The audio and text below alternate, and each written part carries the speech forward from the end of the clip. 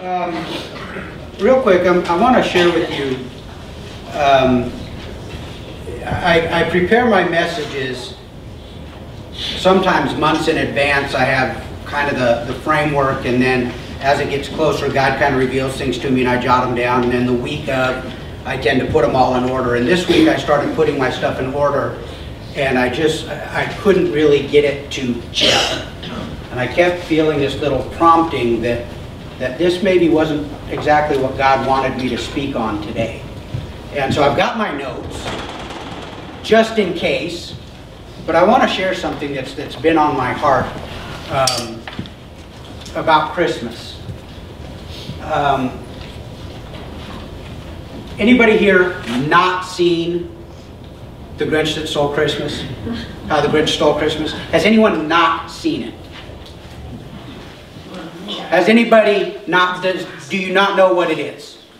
Okay, it's a Dr. Seuss Christmas story.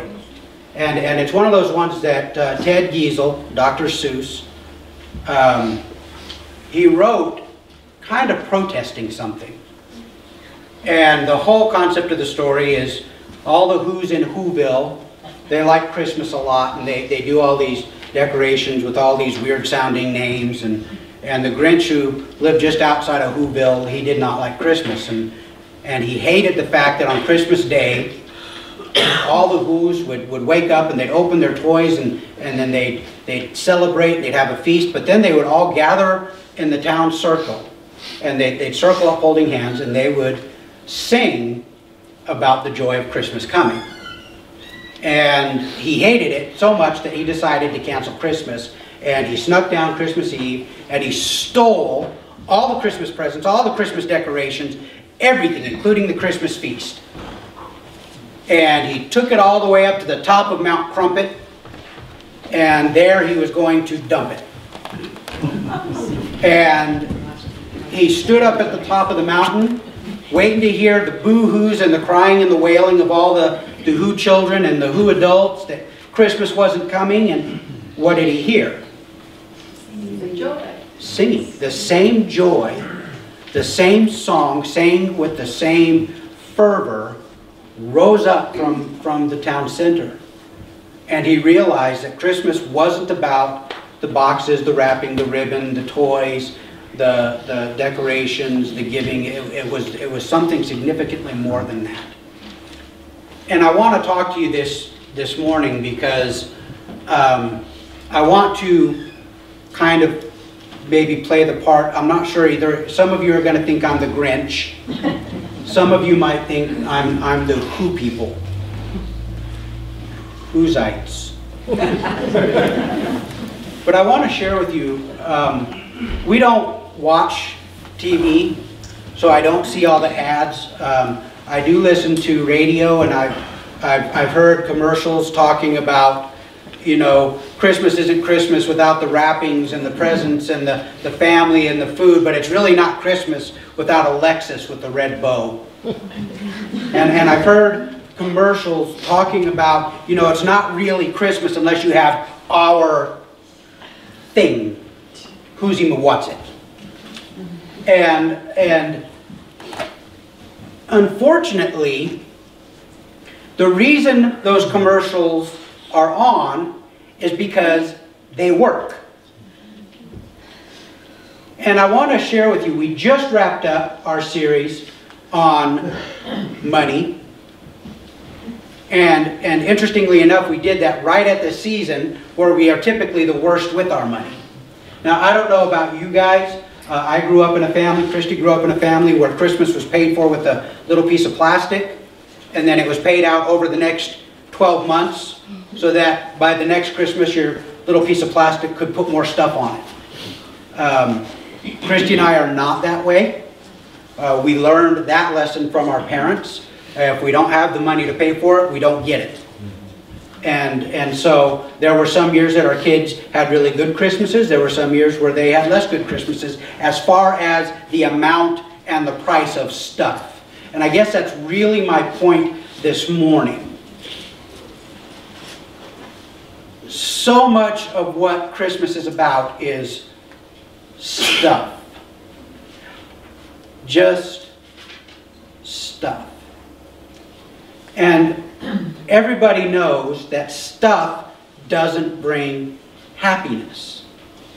Now, I don't know, does anybody in here, can anybody in here tell me every gift that they got last year? If you can, put your hand up. See, that makes my point. Because all so often we're so caught up in the anxiety and the stress of making sure we get just that right gift for the right person that we forget what the whole gift giving is about. The gift giving isn't about this. It's not about the plastic, it's not about the bills, it's not about the change. It's about this. It's about the heart. Now, I expect that one of the rules that we have in our family, when I grew up, I hated opening my stocking. We were allowed to come up in the morning and you could open your stocking.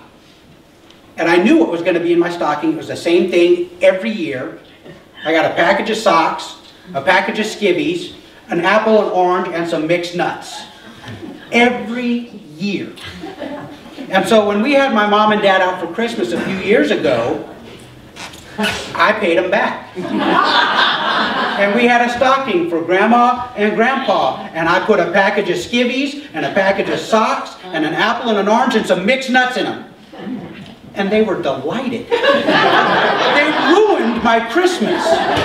Because they were like, oh, it's unmentionables. We got them in front of everybody. And they were excited. And I thought, boy, did this backfire.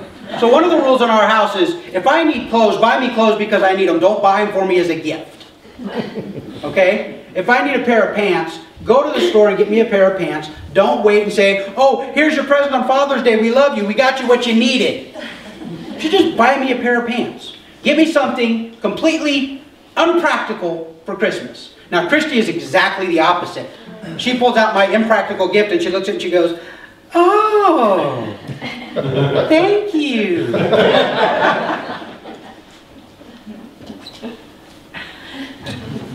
And I pull out, and one year Christy bought me, we had just moved to Houston and I needed new clothes because I had just gotten a job at a company that required that I wear slacks and a button-up shirt every day. And she bought me clothes for Christmas. It was the worst Christmas ever. Ever.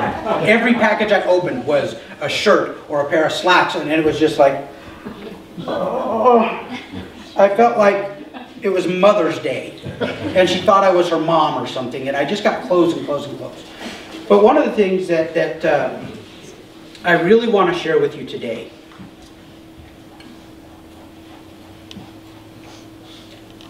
Christmas is a heart issue for Christians. It's a foundational principle of our faith.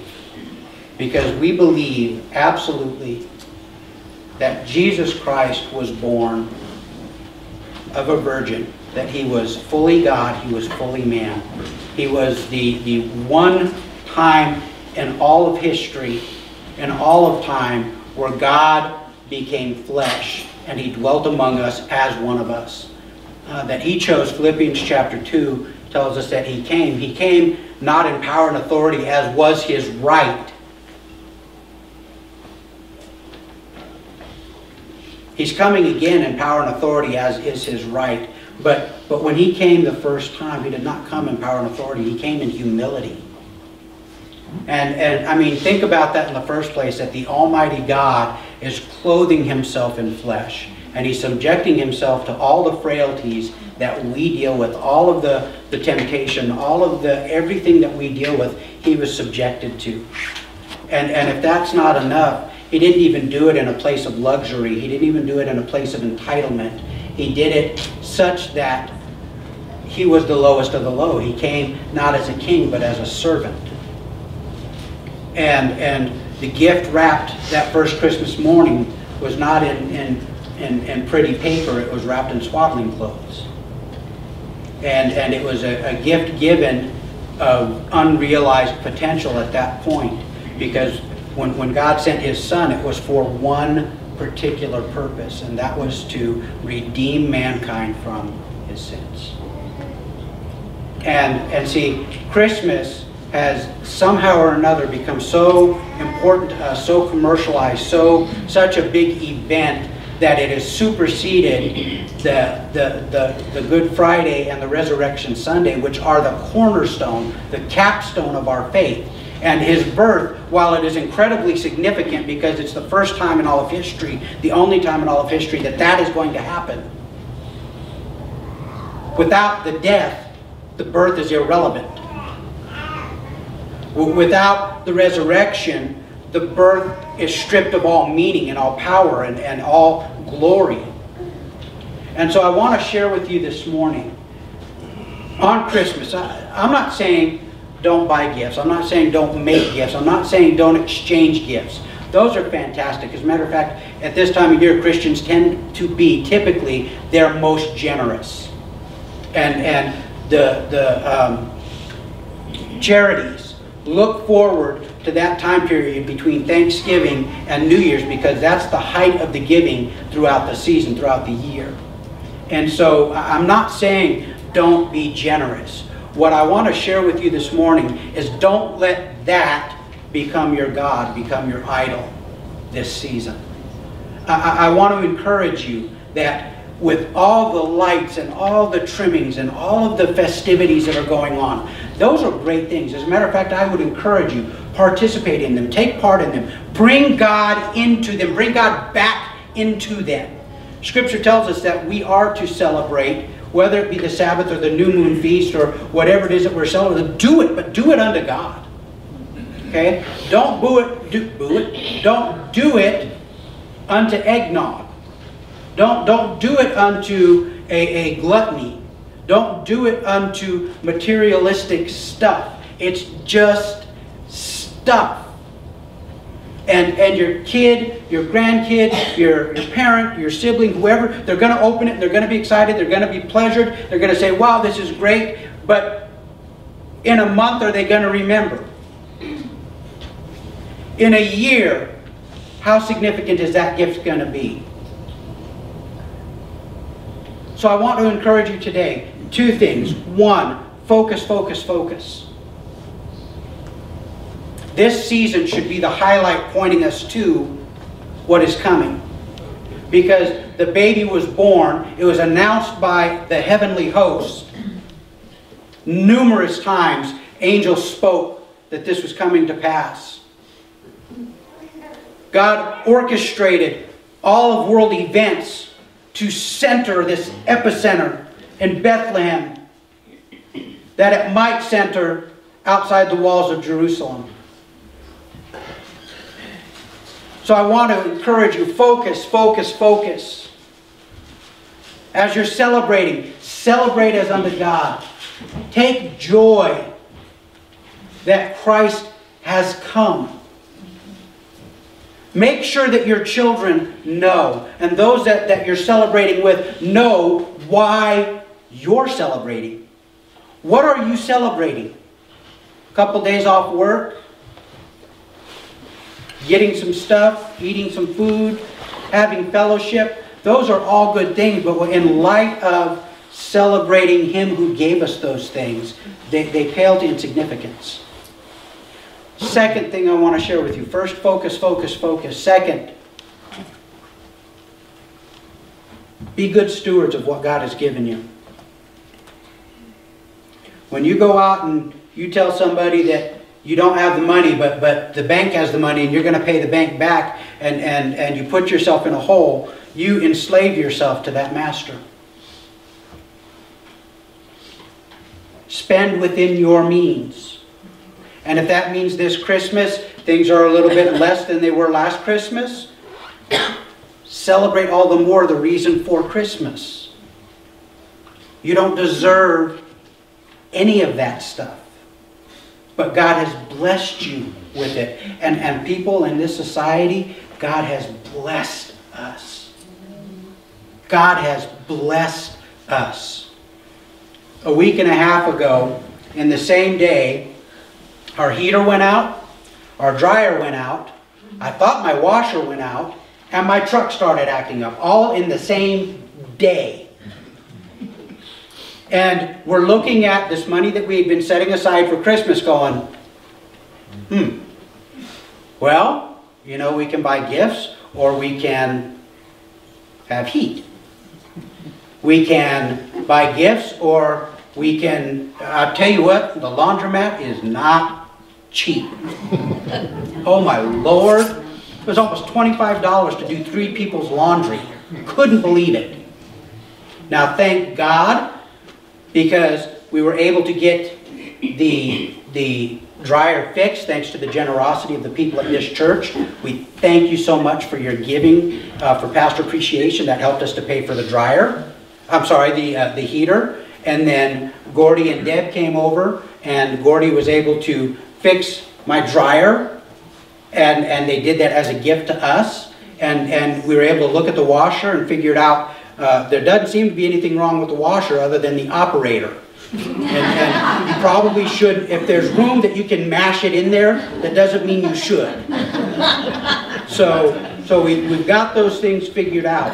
And there's a plan in place to get the truck looked after. So I don't say those things to be moan. I'm saying those things that as we're looking back and forth at these things, you know, it wasn't, oh my gosh, Christmas is ruined. Christmas wasn't ruined. Because we knew that come Christmas Day, all of our kids were going to be coming down, and we were going to be able to sit together. We were going to have dinner.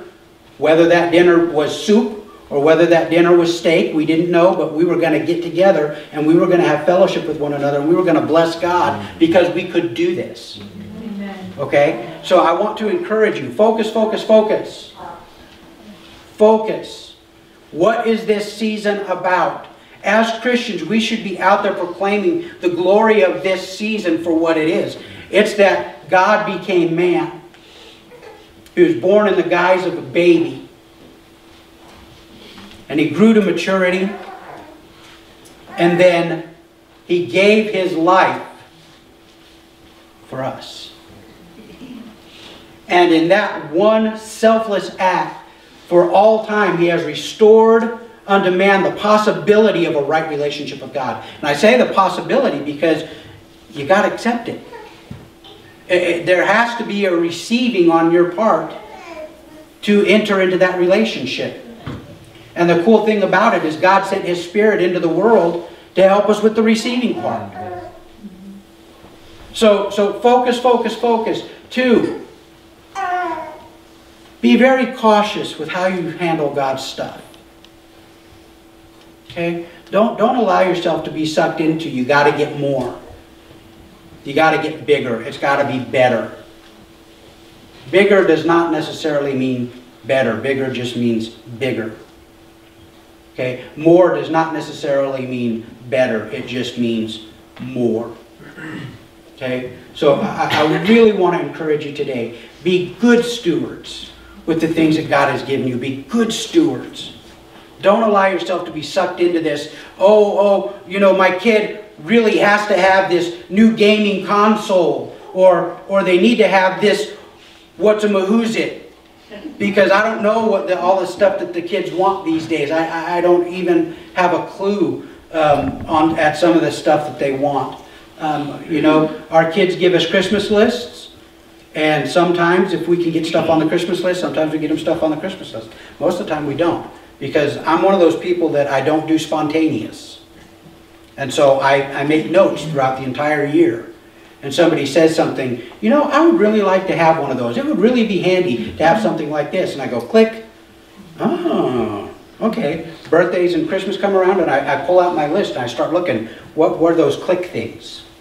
So I want to encourage you, please, please, please, please, please, please. Don't follow the American dream that leads to nightmare. Okay? Don't put yourself underneath the control of a bank or financial institution because you want to give a good Christmas. The best, absolute best Christmas that you can give is to show someone that you love them. Love them enough to tell them the gospel. And if they already have received the gospel, fellowship with them. Praise God together. Celebrate together those things that God has done. Amen? Amen. Amen. Now, that was just my little segue. I'm going to touch a little bit on my message today, but not as much in depth as I have here. If you have your Bible, open to Malachi chapter 4.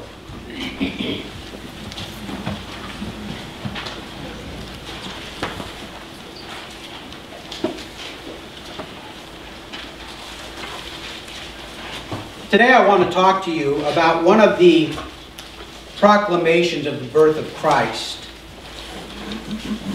Now we know that the angel came and proclaimed, and the heavens spoke. We know that the wise men came and they proclaimed. We know that the shepherds came and they observed. We know that Herod reacted. But one of the things that we don't often think about at the Christmas season is there was another baby born in this same time frame, probably 3 months earlier, give or take. And this baby himself was a proclamation of the Messiah. So in Malachi chapter 4, verses 5 and 6, God is speaking through the prophet Malachi, and he says, "Behold, I will send you Elijah the prophet before the great and awesome day of the Lord comes. And he will turn the hearts of the fathers to their children, and the hearts of the children to their fathers, lest I come and strike the land with a decree of utter destruction." Now, Jesus himself proclaimed that this particular prophecy was fulfilled in the person of his cousin John, who the one we call as John the Baptist or John the Baptizer. Now, I want to talk a little bit today about the unique position that John has in God's plan, because God arranged things such. Last week we talked about how God maneuvered world events to bring to pass the birth of his son.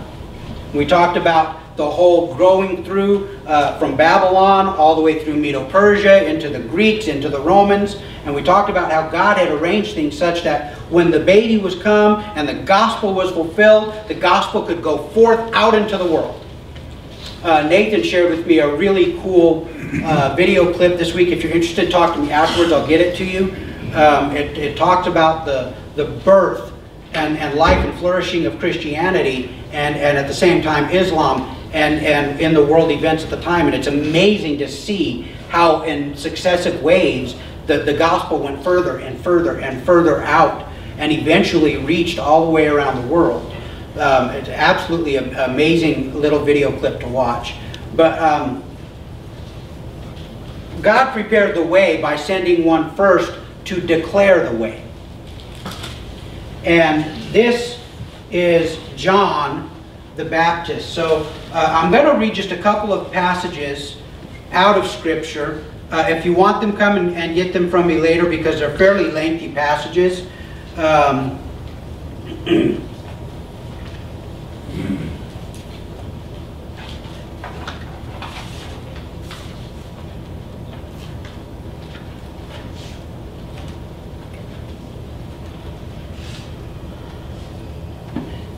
One of the first indications that we have that John might have come in the spirit of Elijah is in Matthew 3, verse 4. It's speaking about the appearance of John, and it says, "John wore a garment of camel's hair and a leather belt around his waist, and his food was locusts and wild honey." Now Matthew and Mark both say the same thing about John, but 2 Kings chapter 1, verse 8, they're talking about a prophet, and they say, "Well, what did this prophet look like?" And they answered him, "He wore a garment of hair with a belt of leather around his waist, and he said, 'It is Elijah the Tishbite.'" Now, that just because they wore the same clothes doesn't mean the same thing. But see, the story of John goes like this. His father was ministering in the temple. He was a priest, and he went into the temple to do the incense. And while he was in there, an angel appeared and spoke to him. Now, I don't know how often people came and went into the holy place. I know the most holy place was once a year, but the holy place, they had to go in, they had to keep the lamp lit, they had to keep the incense going, they had to replace the showbread every week. So we know there was more traffic in the holy place than in the most holy place, but more doesn't mean a lot. It just means more and more incidents. And Zechariah is in there, and he's talking to the angel. The angel says, hey, your wife, who has been barren up to this point, Elizabeth was not able to have children, says she's going to conceive and she's going to have a child. Now Zechariah, in his, quite honestly, I feel for him because I understand. He goes, well, how is this even possible? I mean, we can't have kids. And the angel said, well, to show that this is going to happen, you're not going to be allowed to speak. Boop. And then he comes out and he has no voice, and the people are like, wow, something really big must have happened in there. You didn't go to the inner one, did you? No, well, no, he was still alive. So they knew something significant had happened. His wife does get pregnant. That's kind of miracle number 2. Miracle number 1 was the angel appearing and telling him. Miracle number 2 is that she becomes pregnant. But they're given some directives about their son, and they're told that he is going to be a prophet. Now I want to read a little bit, because after John is born, they talk to him. They ask what his name is going to be, and the mom says that his name is going to be John. And everybody's like, why John? You don't have anybody in your family named John. And so they go to the dad, because evidently the mom's word wasn't good enough. And so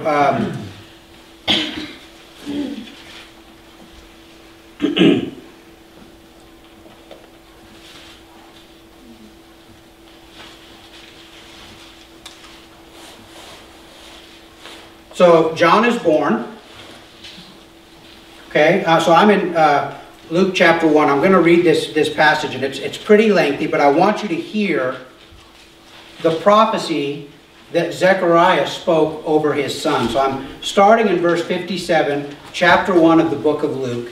It says, now the time came for Elizabeth to give birth, and she bore a son. And her neighbors and relatives heard that the Lord had shown great mercy to her, and they rejoiced with her.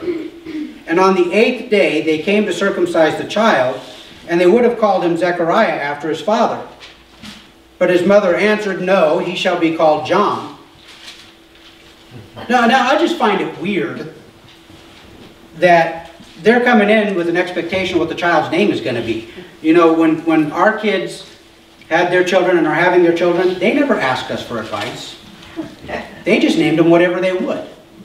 And so the kids have the names that they do, and that's just kind of the way it went. When Christy and I had our kids, I didn't call my mom and dad. We didn't call her mom and dad and say, well, what do you think we should name the kid? We had a pool. Christy made a pool of about 986 names. And I went through and pulled out 5. And those were the names that we pretty much stuck with. So, you know, we worked together on that. But, so they come and they say, well, we're going to, you know, time to fill out the birth certificate. We're going to call him Zechariah. And the mom says, no, he shall be called John. And they said to her, none of your relatives is called by that name.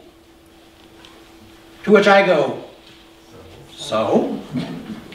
Well, obviously that was a significant point for them to have a family name to be kept within the family. And so they go to Zechariah and they said, they made signs to his father inquiring, you know, because if someone can't talk, obviously they can't hear. Have you ever noticed if somebody's hard of hearing or their hearing aid isn't working, that all of a sudden you talk to them like they're an imbecile? Do you want drinky? You know, say, hey, would you like something to drink? Well, they can't hear you, so you gotta talk stupid because they can't hear you. I do this all the time with my mom because she has almost no hearing in one ear, so if she doesn't have her hearing aid in, you know, you have to kind of work around to the good ear. But, you know, I'll be in the kitchen and I'll be doing something and I'll say, hey, Mom, would you like this?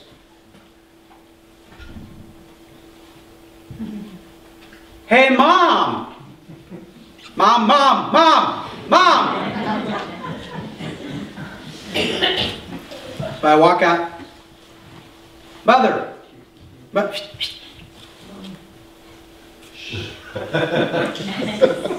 she's like, no, I'm not drunk.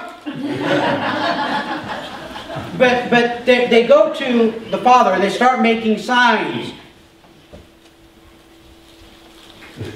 I don't know what kind of signs they made, but they got the point across. I don't know why didn't they just write? Yeah.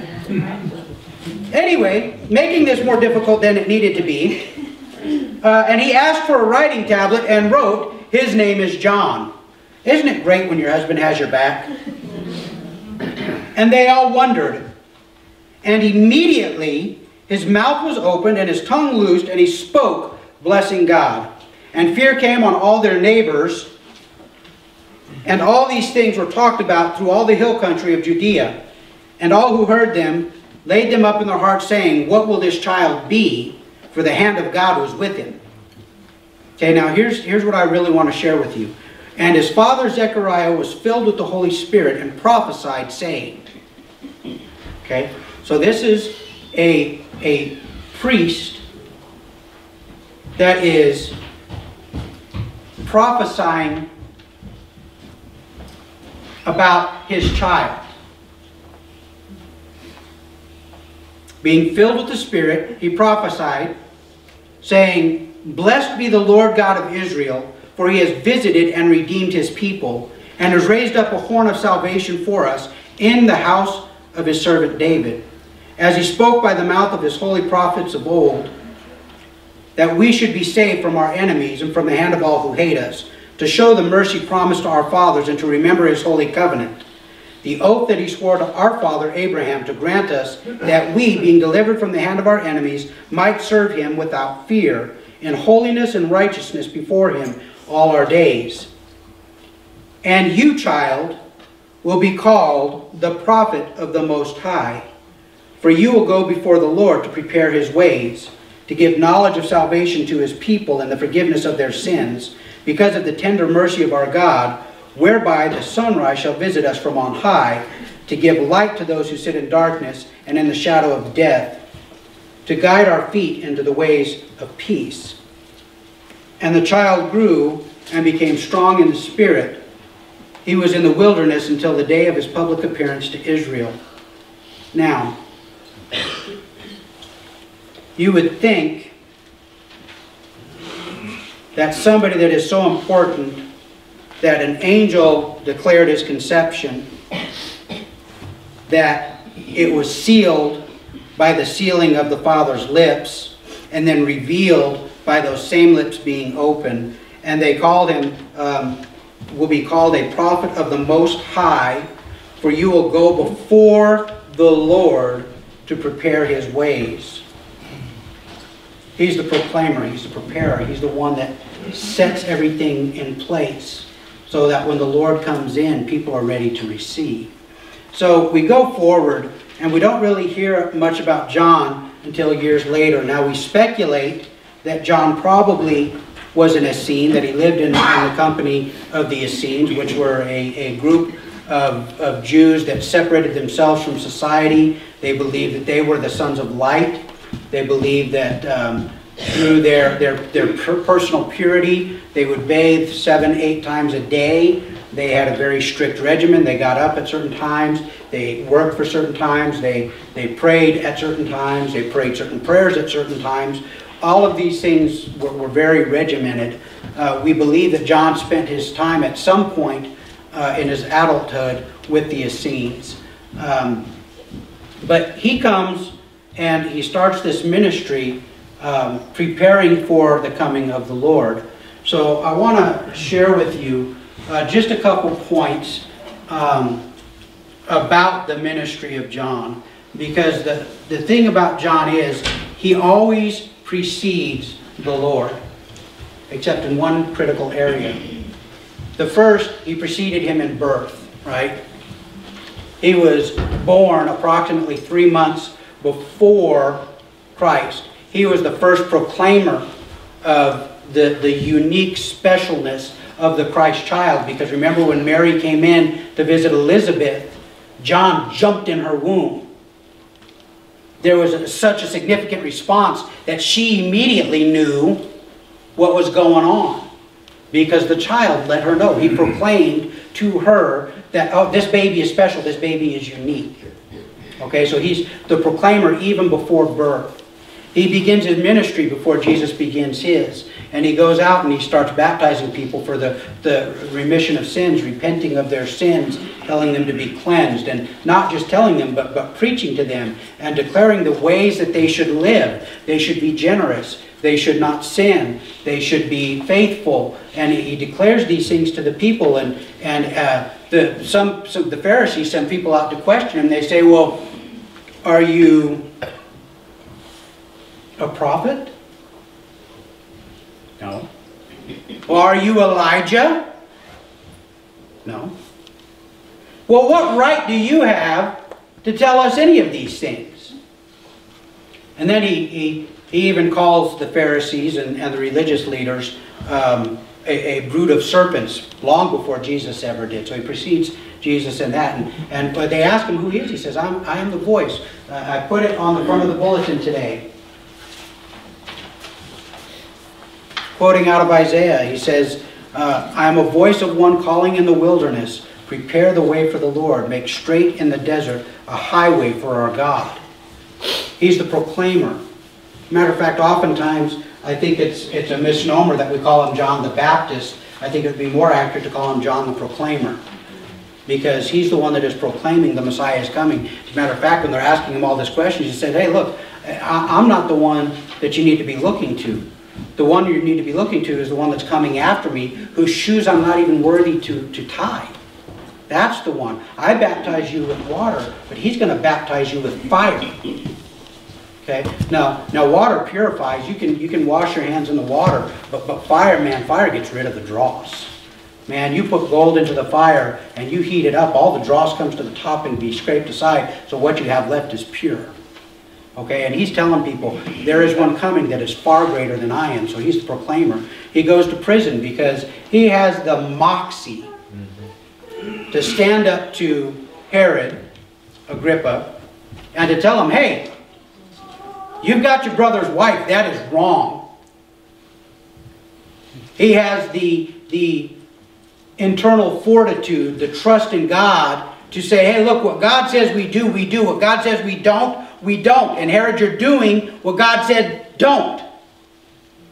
And so Herod, who was at one and the same time, he was afraid of John. He was also looking for a way to kind of silence him because he didn't want the people stirred up. And so at some point, after Jesus was baptized underneath John, which is amazing itself because John immediately knew what was going on. And he said, you should be baptizing me. Why would you come to me? And Jesus says, no, that all righteousness might be fulfilled. And he is baptized, and the voice from heaven speaks, and the dove comes down, and God says, this is my beloved Son, in whom I am well pleased. And then at some point after that, Herod arranges for John to be arrested. And John goes to prison. And then we see later that Herod was known to at times gone and spoken with John in prison. But at some point Herodias, the woman who used to belong to Philip, Herod Agrippa's brother, she was now with Herod Agrippa, and she brought her daughter with her into this relationship, and it was, they're celebrating, and the daughter Salome danced, and Herod wanted her to dance for him, and he said, I'll give you anything you want, just tell me what you want. And so her mother was like, we want the head of John the Baptist. So she does her dance and says, I want the head of John the Baptist. And Herod's trapped now because he's told her that she can have whatever she wants in front of all these people. And so John meets his death. Now while John's in prison, he has a moment where he's not real sure about things, because he sends a couple of his disciples and he sends them out to Jesus, and he says, just ask him, are you the one? Now you got to think, John, who has been called from before he was conceived, he's not real sure what's going on. He's suffering a little bit of doubt, but he wants to make sure. I don't think that not so much he's afraid that Jesus isn't the one. I think he's checking to make sure, do I still have more to do? Because if he's the one, then my job's done. But if he's not the one, if this isn't the time, then I've got more stuff I need to be about. And I think he's more kind of looking at the clock, trying to determine, you know, where are things winding down to? They're either going to be wound down to where I'm set free and I can go out and I can continue to proclaim, or they're going to be wound down to where I'm done. And Jesus says, go back and tell them all these things that you've seen. The lame are walking, the blind see, the deaf hear. And so he goes back and they tell John. And from that point on, we never see or hear that John questioned again. So the verdict comes down, they come, and John precedes Jesus also in his death. And Jesus was very touched because when word came that John had been killed, he pulled himself away and he went out by himself to an isolated spot to be alone. But immediately thereafter, guess what he does? He does the miracle of the fish and the loaves and the feeding of the 5,000. So while Jesus had a certain depth of feeling for John, I think we have forsaken that respect, that adoration that should be to John, because, man, he was called and anointed of God to fulfill a place. Now, what's interesting is when the Pharisees were questioning him and they said, are you Elijah? He said, no. But what does Jesus say? Jesus says, if you can find it to believe, he is the Elijah that was to come. And calls him Elijah. So God himself has said this prophecy is fulfilled. And unfortunately, it was fulfilled in such a way that the children's hearts were not turned to the fathers, and the fathers' hearts were not turned to the children, because within about 40 years, give or take, the entire land is destroyed. And the Jews are flung into captivity. And the nation of Israel ceases to be until 1940s. Okay? So that prophecy in Malachi was fulfilled, but it was fulfilled not in the way that we would hope it would be fulfilled. It was fulfilled in such a way that the people didn't heed the call, they didn't heed the cry, and God had to move, and God, being faithful to always fulfill his plans and his purposes, arranged it such that in the 1940s they once again became a nation. So, John. Now, one of the things about John that is amazing is John had obviously a very thriving ministry. And then Jesus comes in, and his disciples are John's disciples are a little bit taken aback. Some of them even go and follow Jesus, but some of the others are like, hey, you know, we got our baptismal spot right here, but man, they're over there and they're baptizing people too. And what's up with this? I mean, who does this guy think he is? This is our gig. And what does John say? I think he says one of the most profound things in all of Scripture. He must increase. I must decrease. And I think that reveals the heart of John more than anything. Because here's a man, I mean, can you imagine from infancy being told that God has done such incredible things and called you to such incredible things? And you've got to believe that there was certainly some ego being stroked all throughout his life at different points. And then when his ministry starts and he has the audacity to stand up to the king and to stand up to the religious leaders, I mean, there's a lot of people that are probably telling him very complimentary things. And yet he has a right understanding of his place in the grand scheme of things. He's, I'm just a voice in the wilderness. And now that he has come, I have to diminish that he might increase. And he understands fully well that he is simply the proclaimer. And so today I want to share with you, as part of this message, in this Christmas season, are you a proclaimer? Are you one that proclaims the true reason for the season? Or are you one that just floats with the crowd and just goes along? Do people know why you're celebrating? Do they see a difference in the way you celebrate from the way that they celebrate? Are you a proclaimer? Are you one that is willing to say, I must decrease that he might increase? Or are you on the throne of your own heart and Jesus takes second place? I want to encourage you today. Take some time this week. Get alone. Get in your prayer closet. Get away from the lights. Get away from the sound. Get away from all of the stuff that would distract. And make sure that the priorities are right. Make sure that He is what we are celebrating this season. Make sure that you're more concerned about the gift that came in the manger than you are the one that's under your tree. Make sure you're more concerned about the life that you have to give through the sharing of the gospel than the gift that you have to give that came out of your wallet. And I want to encourage you today, celebrate. Celebrate. Rejoice greatly. We of all people have the most reason to celebrate because we understand what this is all about. We should be the most celebratory of all the people. And don't forget to drink eggnog. You. I don't know who said who, but I'm going to say a general prayer. Father, we bless you this morning and we thank you because you have given to us life. And Father, you sent John to declare the way, to proclaim the coming of the King, the Messiah. And across the ages, he still proclaims that the Messiah has come. We thank you, Father, that we are inheritors of all the good that you have. That, Father, you have blessed us among all people because given to us is redemption. We are no longer slaves to sin. We're no longer bound under the law. We have been set free.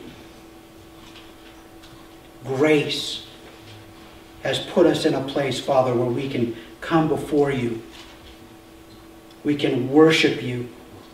We can stand righteous with a righteousness not our own, knowing that our sin has been taken away as far as the east is from the west. And we bless you this season.